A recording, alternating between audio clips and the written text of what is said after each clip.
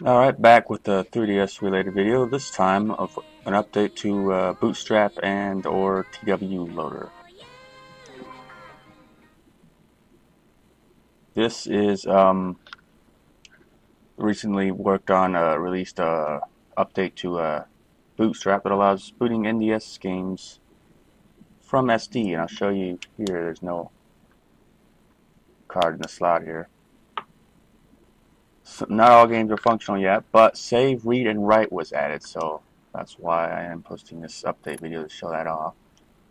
With, of course, a well-known game, Super Mario 64. While it takes a little bit longer than normal to load levels, it's fully playable now.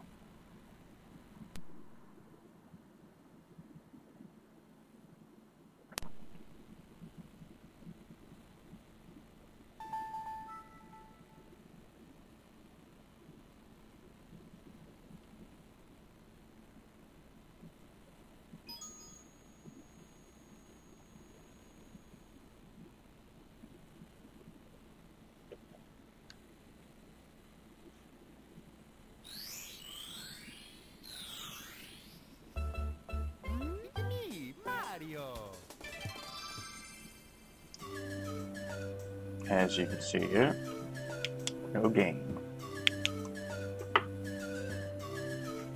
It's running completely off SD, and save, read, and write is fully functional for the games that it's compatible with. For the most part, there might be some exceptions, but compatibility will only increase with time.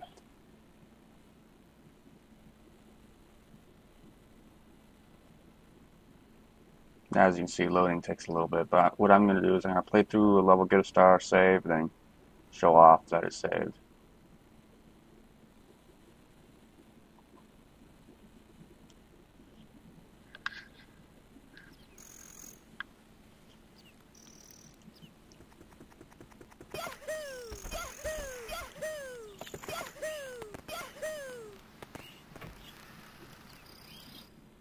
Let's see, what star am I going to get this time?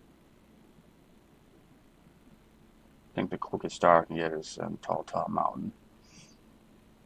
Currently I have 13 stars on this save file.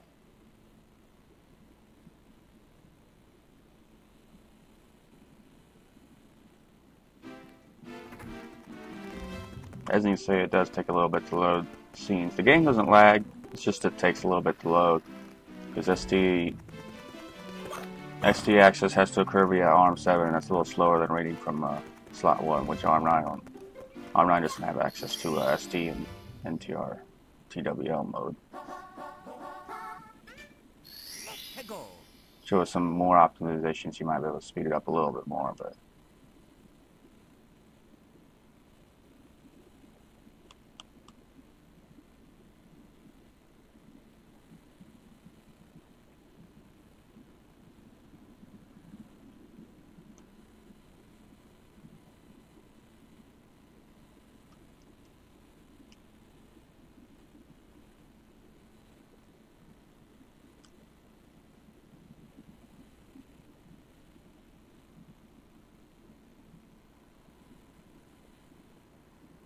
yeah, loading levels takes the longest amount of time, it appears. It does load, you just have to be patient.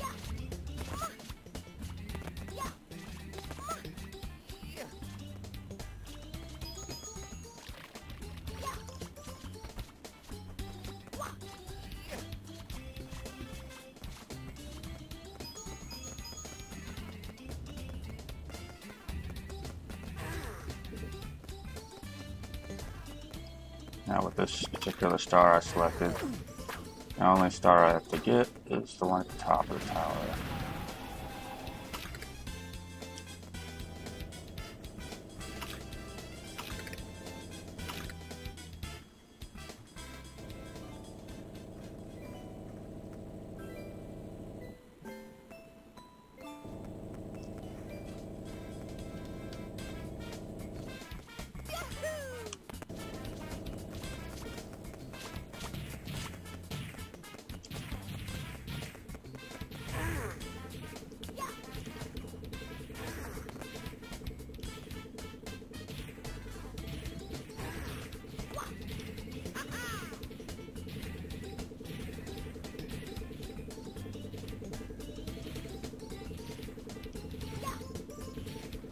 God damn it, Mario, come on.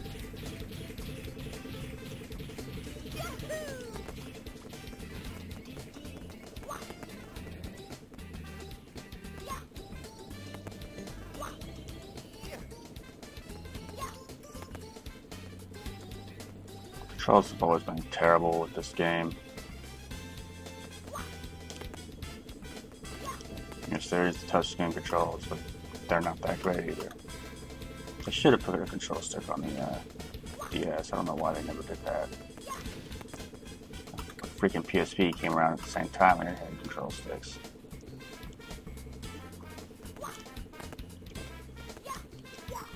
Control stick only acts as a virtual D-pad in DS mode on a 3DS.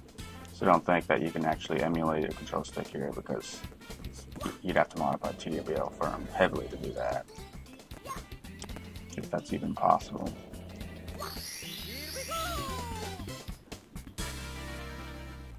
So now I have 14 stars. I'm going to save, then restart the game and show you that it's saved.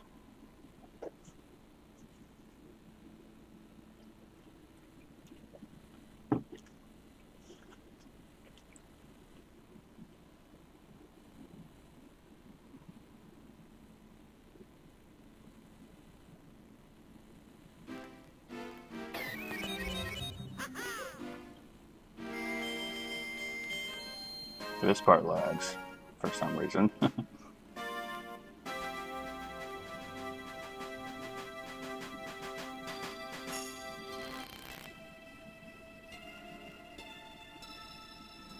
Not all games behave like this. Mario's always been kind of slow with this. Each game might need their own optimizations. Depends. So now I'm going to quit out and restart it.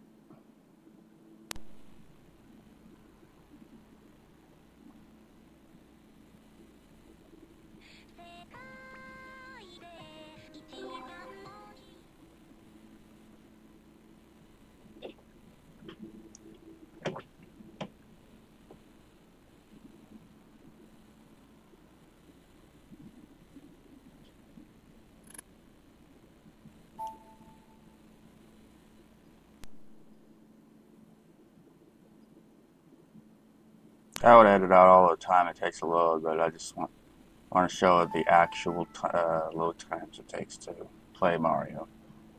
Some games will run faster. GoldenEye seems to run reasonably fast, although I haven't tested it with the latest builds yet.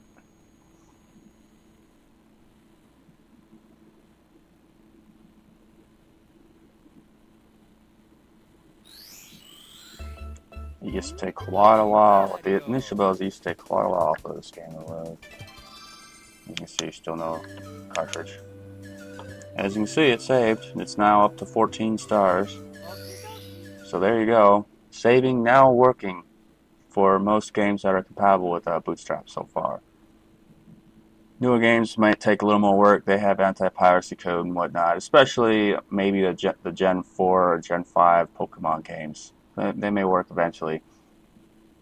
Gen 5 might take longer because they're they were on TWL carts and they have TWL code, and maybe he will wait to properly implement that before actually making those games work. SD redirection of DSiWare is probably going to be doable too as well. He's probably going to save that for last once he's got compatibility at a reasonable place for most NTL games. DSiWare will be easier because they already use ARM7 to access NAND.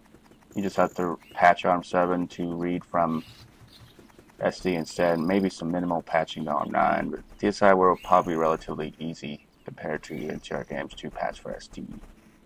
So there you go, working saving now implemented in Bootstrap. Now, so TWLoader has a new boot logo, as you can see earlier. I forgot to mention that. There you go.